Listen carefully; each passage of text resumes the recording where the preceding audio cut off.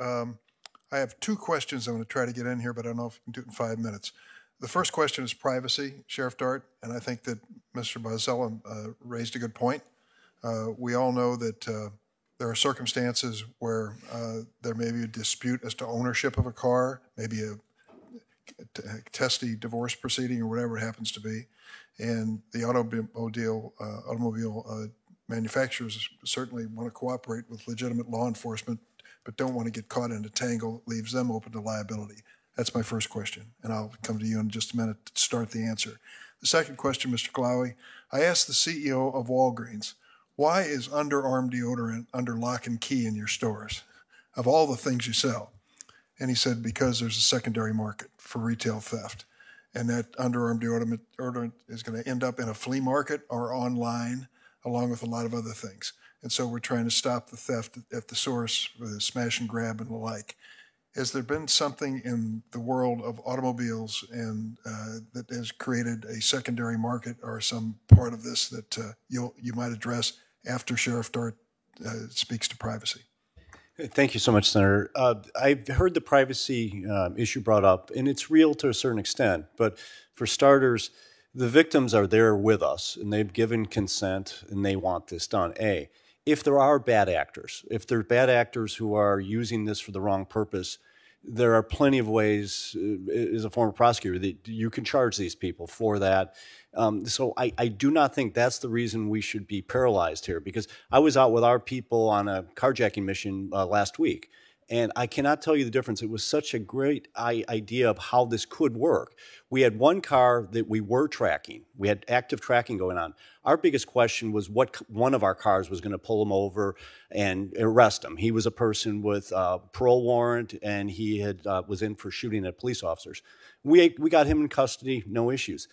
In another car that we were working with, we were in the backseat of the car with license plate readers, looking for cars that are on our list because there's warrants for them, they've been stolen, carjacking, so on.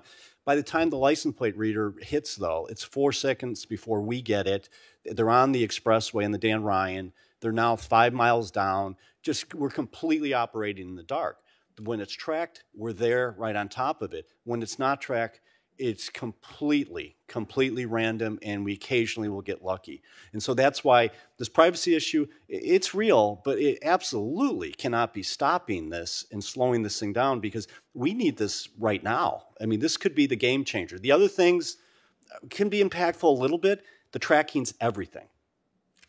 Mr. Bozzella, you want to say a word before I turn to Mr. Glaoui? I would simply say that we're looking to work with law enforcement to find a way to get this balance right. And we think we're making progress in that regard. And we think that we can do this in a way that balances consumer privacy with the consumer's need to be protected from carjacking. Maybe the industry could start by having a consistent piece of technology as opposed to many different ones, as you mentioned. Mr. Glaoui, would you like to comment on the secondary market issue? Sure. Chairman Durbin, thank you for the question.